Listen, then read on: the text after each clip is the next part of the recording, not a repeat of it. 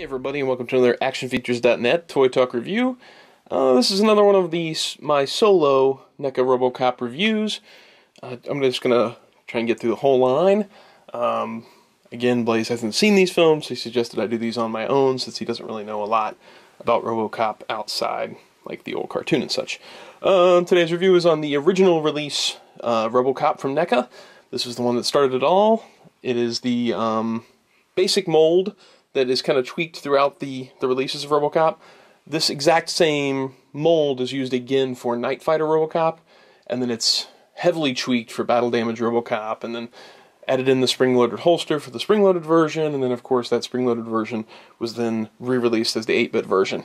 The packaging on this one is kind of unique to this release. It didn't really carry over into the other releases, where the Battle Damaged and the spring open holster are very similar in packaging.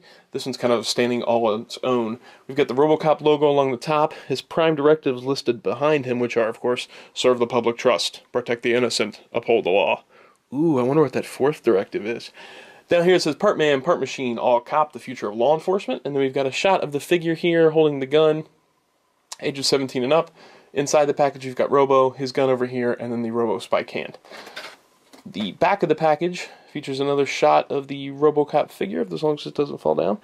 Large shot of the RoboCop figure, RoboCop logo on the bottom. And this whole packaging back says, in the ruins of old Detroit, a crime-ridden ghetto of the not-too-distant future, a good cop, Alex J. Murphy, is killed in the line of duty. A team of doctors and scientists are able to piece him back together as an unstoppable crime-fighting force called RoboCop. Impervious to bullets and bombs, and equipped with high-tech weaponry, RoboCop quickly makes a name for himself by cleaning up the streets of violence-ravaged Detroit. Despite his new metal exterior, RoboCop is tormented by fragments of memories of who he used to be. As RoboCop discovers his past and the identities of his killers, he is out to seek more than justice. He wants revenge. NECA logo along the bottom. Look at one more time from the front. Before we get him on out of there, we'll take a look at him. Here we go with original release RoboCop out of the box. It comes with two different right hands. One of them has the Robo spike, which is in the film he uses to interface with the computer, amongst other things. This hand just pops off right at the where the sort of forearm meets into the elbow. It just pops right off, and then you pop the other hand on there. It's going to be too difficult for me to do from behind the camera here without knocking everything over. So if you want to see pictures of him with the Robo spike hand, just head to the link in the info section and you'll see pictures of that hand on. The gun slips into his hand really easily, and it's gripped well. It's got a finger sculpted out like that, so that way you can get it actually into the trigger guard. I really hate it on figures sometimes where their hands are sculpted like this or something to hold a gun, and there's no finger inside the trigger guard. But with as large as RoboCop's gun is, they were able to do, you know, the trigger guard and get the finger in there. It just looks really, really good. The size of the gun is really nice too. It's much better, I think, than the McFarlane release was. The McFarlane release gun was pretty tiny, and this seems more in line with the size RoboCop's gun was in the film. Articulation-wise, this is going to get kind of repetitive across the board since it's the basic mold across the all the different RoboCop releases. So bear with me. I just want to do this each time, that way if you only watch this video, you know what you're in for. He's got a ball-jointed head, and he's got arms that swivel up and swivel out. He's got a hinged elbow, swivels at the top of the forearms. This one, of course, where he replaces the hand.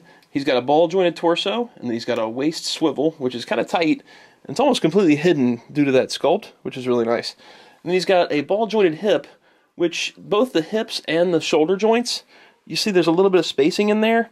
And it may not be the most accurate look, but it really helps with the different poses you can pull off with him, having that little bit of gappage there in between those joints, so you can really get some cool poses out of him. He's got a standard hinged knee, and then he's got hinged ankles as well. And those ankles have these nice, which I'll try and get that a little closer, these nice pistons behind, and the piston moves in and out as you move the foot up and down. The paint job on him is definitely more reminiscent of the first RoboCop film, rather than the really blue tinting that was more evident in like RoboCop 2 and the series and all that stuff.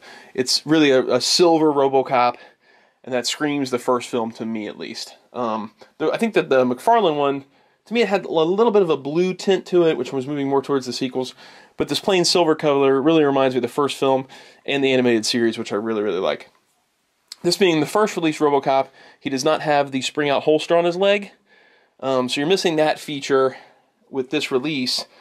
But the benefit is that this release can kind of go a little cheaper now, because a lot of people upgraded to the spring-out holster version. But even then, even without it, if you can get this one for a good price, this is a great figure to have. He's just a really cool-looking RoboCop. You don't have to have the spring holster. If you have a choice and then the same price, of course, get the one with the extra feature. But that's not to disparage this one at all. If you've already got this RoboCop, you're not really hurting. This is a really good RoboCop, and there's really no need to upgrade. It's just it's just missing one little feature. All the paintwork across the board on mine was really, really nice. I didn't see any stray paint apps or joints that were stuck or anything like that. The one minor gripe, and I've heard a lot of people say this with this figure, and I don't know if you'll be able to tell in the video, you may have to wait for the still pictures, is that, I'll try and zoom in here. Bear with me, guys. I'm just going to raise this up and do a little zoom in. That's about as close as I'm going to get. Is that you can see a bit of his nose under the helmet. It's like the helmet didn't go down far enough. And so a tiny bit of his nose is showing underneath there. And that's really kind of inaccurate to what RoboCop's like. It seems like it's across the board with well, I don't know about across the board, but a lot of people have this issue. It's something I don't see very much complained about on the spring-out holster version. And my spring-out holster version does not have it at all. Let me see if I've got my, yeah, I got it right here. I don't know if this will show up in the video or not. There they both are. I think you can kind of see a little bit of the nose in this video, but again, check out the still pictures if you want to get a good view of it. Since I got him here anyway, let's zoom on back. I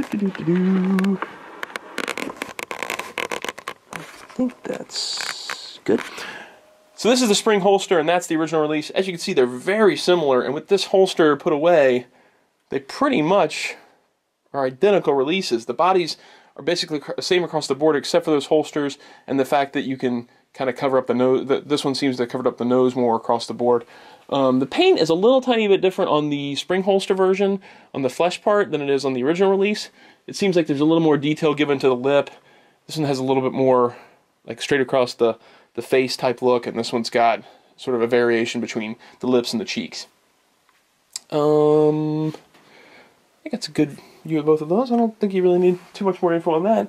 Let's put Robo next to some of the other NECA releases so you can get an idea of his size in case you haven't picked up a RoboCop yet. Here we go. Here's Rambo, which Sylvester Stallone's kind of short, so that works. He's a bit shorter than the RoboCop figure. And then we've got Dutch from Predator. So here's your big 80s 3 right here, RoboCop. A Schwarzenegger character and a Stallone character all lined up together.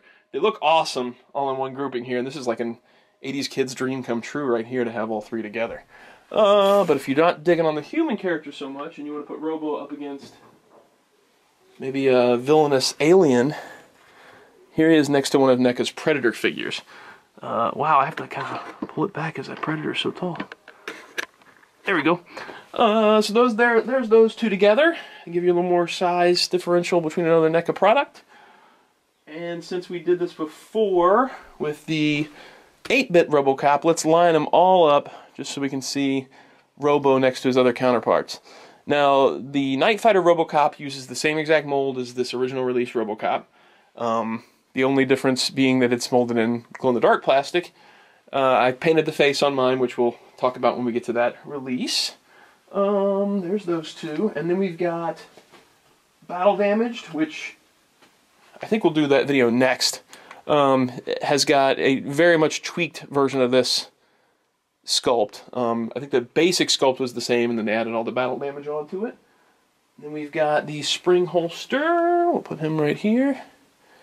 And then we've got the 8-bit version. Let me pull this back a little bit. There we go. So there's all the different RoboCops, the different flavors. Obviously moving forward from that one and then tweaking it here and there as each release goes on. Come on, all these RoboCops out of here. I want to show him next to Ed 209 too, just in case you did pick up this RoboCop back in the day and that's the only one you picked up, and you want to have an Ed 209 to go with him. They do look great together, and there's really no reason to go out of your way to upgrade to the spring holster version if you've got this version. Like I said, in the info section you'll find a link to all the pictures of this guy, comparisons with the other ones in pictures, action pictures, all those kind of things. And I guess that's about wraps it up for this one. Like I said, I think we're going to tackle the battle damage one next, so keep checking the channel for that update, and see you guys next time.